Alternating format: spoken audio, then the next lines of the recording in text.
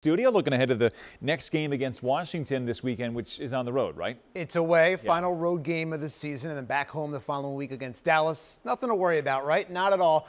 Good news for the Eagles. 4 guys come off the COVID list today, including tackle Andre Dillard and defensive end Ryan Kerrigan. And to try to prevent an outbreak, the Eagles have separated Jalen Hurts and the quarterbacks today in meetings. Now, the Eagles are, of course, fighting for the playoffs over these final 2 weeks. They can actually lock up a spot Sunday with the win over Washington, plus help from others. Now, Washington is leaking oil. The Eagles beat them up a few weeks ago, but they are not taking them lightly. They know it's not easy beating a divisional rival twice in just 3 weeks.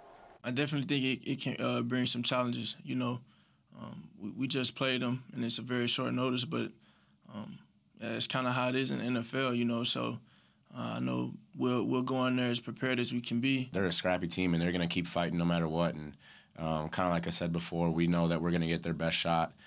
We know that they're a really good football team, and they're a team that is prideful, and they play the right way. So we know that they're going to give us everything, and it's our job to be ready for it and to match that intensity. I mean, going into this game, I just try to erase all that, what happened, because I think we're going to see the very best of them this week.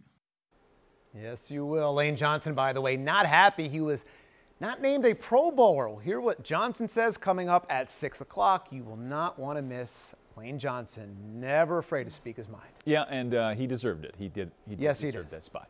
But he got a touchdown, so we'll take that. Yeah, not bad. Thank you, Jeff.